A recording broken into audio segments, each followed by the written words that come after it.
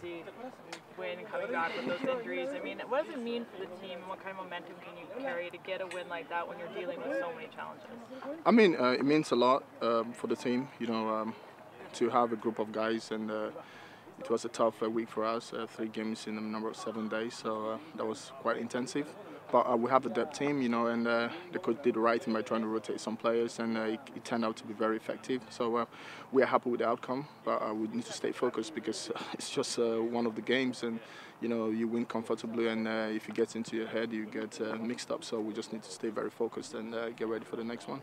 How does having this little bit of a break off, how does, after 3 games in 7 days and with all the injuries, I mean, do you like that you finally get some time off? Yeah, definitely. It feels good. We had 2 days rest, so everyone's body's come back to shape. So it feels amazing to be back again today and try to get the pieces going. Just try to get ourselves into the right mentality and shape before the game comes next Wednesday.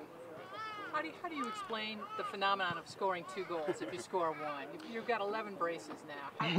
How do you explain that? I mean, maybe I'm lucky, Yeah, I'm lucky. Sometimes you score, and one thing about playing and goals is that when you score, you need to stay more focused, And so when I score, I just stay more focused and concentrate, and hopefully the next chance comes, and that's how I get it.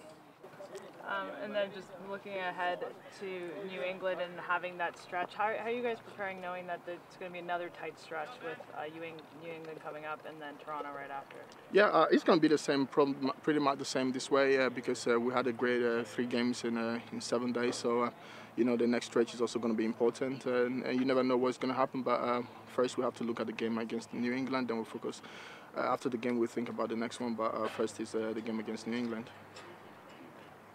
Awesome. Thank you. Thank you. Yeah. Thanks.